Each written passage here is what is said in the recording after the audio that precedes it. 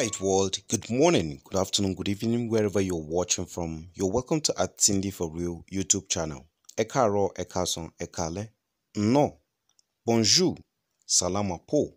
Ina kwana, ina ini. Ya dangana ga lokacin da kake kallon wannan video.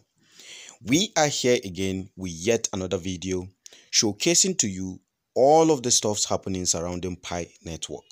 And right here, without wasting much time, I would like to show you some of these very particular details or data to help you understand to what is really ongoing right now. So I will go ahead and make a search of Pi right now in the CoinMarketCap app. You can see it right here. This is one of the app that is really trending here, which tends to have a little bit resemblance with the Pi network coin. So let's tap on Pi network and let's wait for it to boot. And here we have the CoinMarketCap giving us some of the details right here. They went on to say there have been reports questioning the legitimacy of Pi network.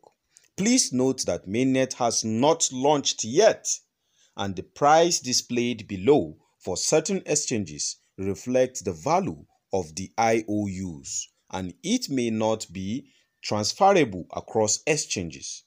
So if you want to read more, you have to tap on this button. And they went on to tell us, do your own research. That is DYOR. Okay, do your own research. So right here, just like they told us, the pricing here, they told us right here, right? They say okay, the Pi mainnet. Okay, now they said the price displayed below, which is right here, right, which is what we can see right here below for certain exchanges, reflect the value of the IOUs and may not be transferable across the exchanges. So right here you can see some of this. Back then, I think since 2019, when Pi network was listed on the CoinMarketCap, there has been no, if not 2019, 2020, yeah, 2019, I guess. Yeah. So since then, there has been no update like this when you check on the CoinMarketCap. So right here, you can see this is the lowest that it actually went. They say low, which is at $10.85. Okay. The high, which it rose up to, is $66.86, right? 66 approximately like $67. So what am I really saying right here? They say this may not be legitimate, right? So let's go on to check on some data. So right down here you can see Pi to USD chart. This is the chart right here, as you can see. This is the chart that actually generated all the way from this very particular bottom. It rose up to the 66 point something dollar, which we all saw right there at the top, right? And 60 so right here, let's check on some of this stuff that we have under this very particular details that we have here displayed on pichainmall. Sorry, I mean on CoinMarketCap.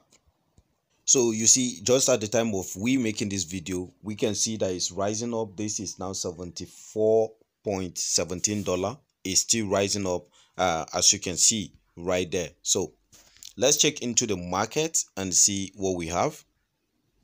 So looking at the part of both the DEX and the SEX, which is the centralized exchanges and also the decentralized exchanges, we can see they are all virtually having from Pi to USD TPS. That's what they are actually using. Now on Huobi, we can see the pricing right here, which is $68.53. We have it at Bitconomy exchange as $64.28 here on xt.com. Hold on guys.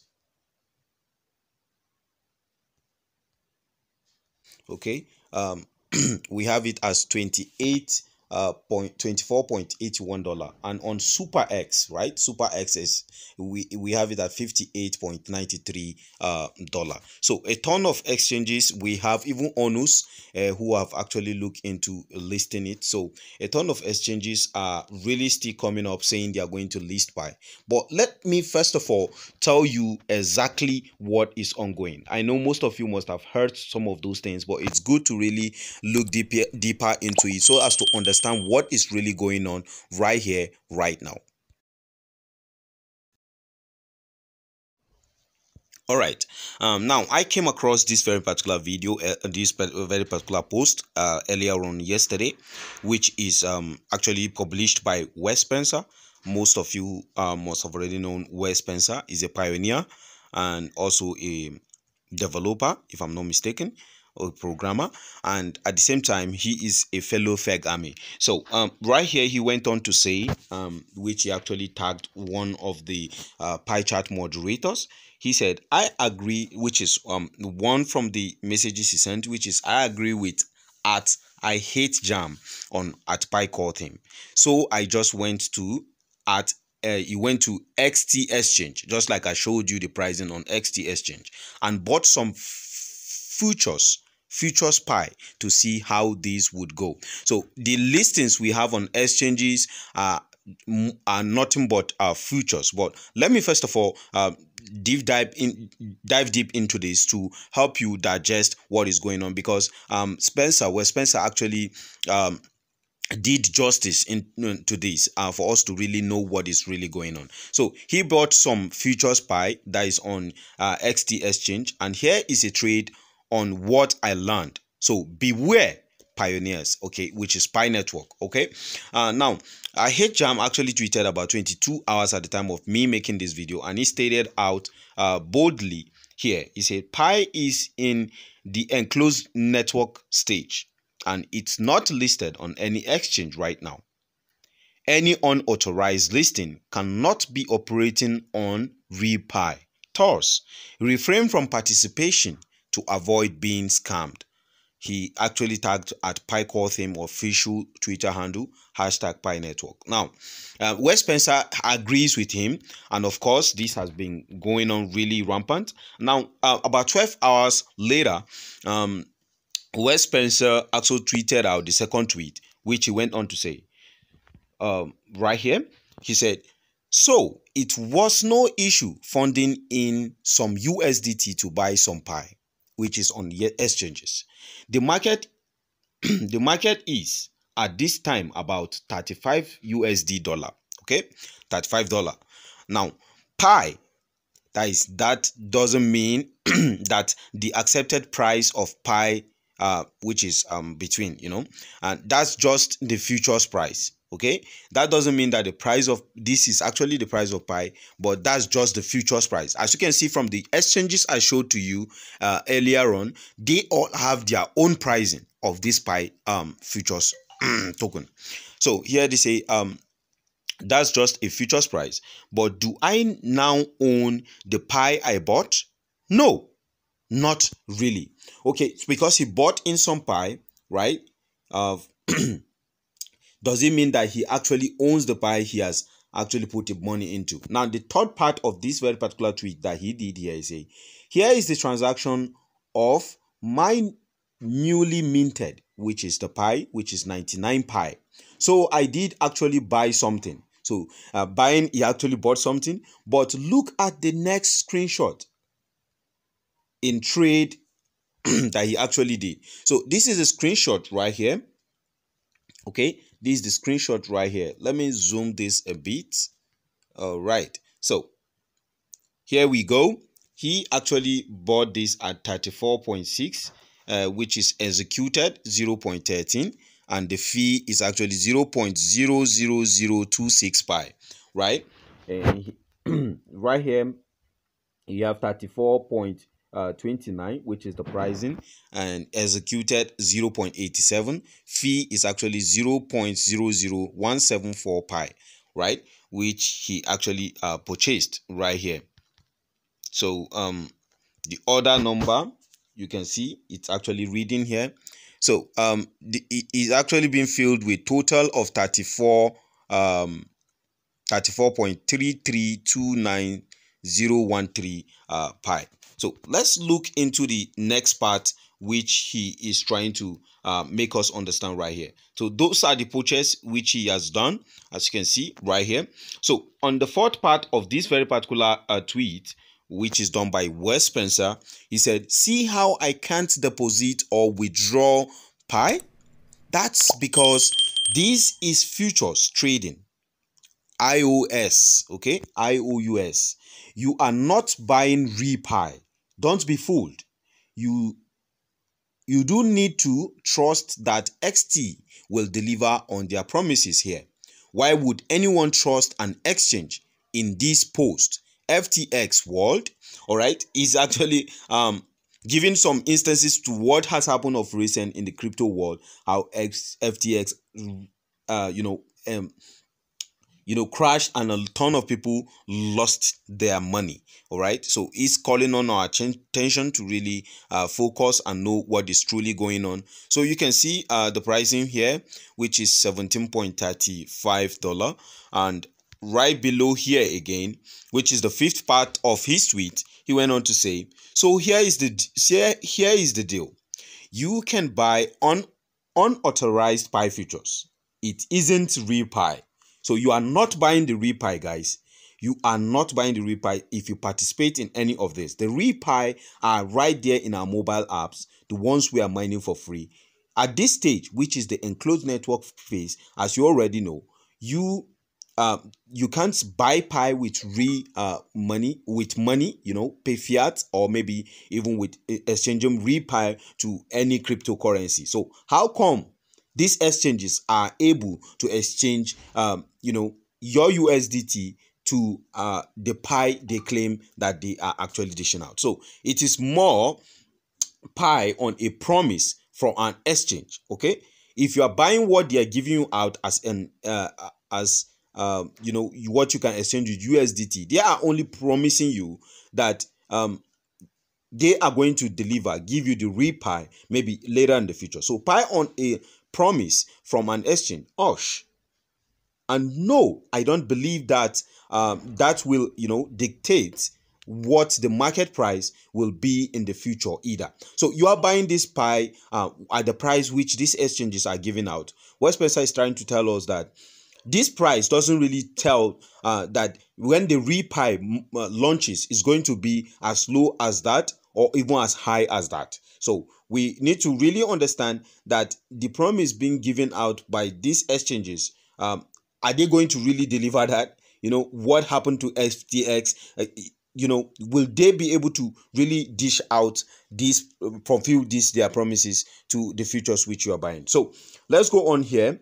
He said it's too small and too new to be accurately reflective. Of course, Pi is here to launch. So how come they are getting all of those pricing and the trading stuffs going on in there?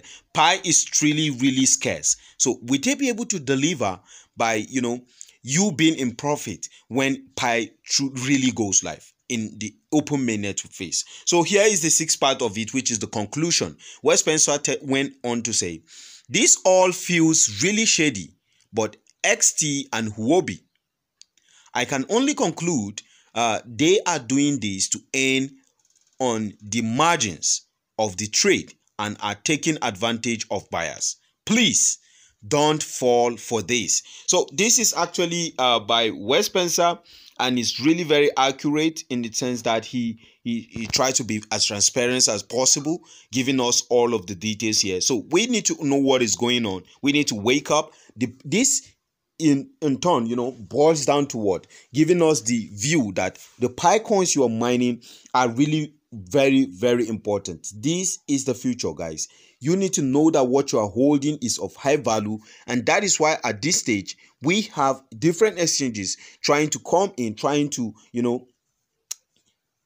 get some of their their wasted let's say, not really wasted, but the past which they have actually missed on getting these Pi coins. They are trying as much as they can to let us know that this is really tangible, and they want what we have. Okay, if they don't want what we have, they won't be going on to be listing shadows of Pi in exchange for USDT. So guys, some of these exchanges have even putting on some prizes in terms of exchange competition, trade competitions, $5,000. Okay, so let's go on to show you some of this stuff that we still have here. So this really column on my attention. Okay, this is a tweet by the publication by Pi Network Update, which is at Jamila_go. Now she went on to say, last week only average of 70 to 90 people were mining every day, which is under her, right? Now today, due to the public noise listing of Pi from exchanges like Huobi, CoinMarketCap, and XT, suddenly became over 100 pioneers that mine their Pi that is under her. So it's exclusive. It's mind-blowing. People, she went on to say, welcome back to the Pi Network crypto space. Happy New Year, pioneers. And here is the picture she accompanied with this, which is on the home screen, showing a proof of what she claims, right? This is it right here. Just like you can see right here, really indicating that yes, of course, over 100 people are mining and coming back, and she's getting 2.82 Pi per hour. So this is great. This is interesting. Now, I would want to pass down a really good message to all my wonderful subscribers and viewers at this very particular juncture. You need to understand that for sure, at this stage, you need to be serious with your mining session. Start up a new mining session as soon as one elapses, okay, by smashing on the Lightning Network. You need to know that you just have to do what you have to do. You don't have to wait until maybe Pi is in the mainnet before you become serious in mining. At that time, it will be very difficult for you to get some of the Pi you can easily mine right now.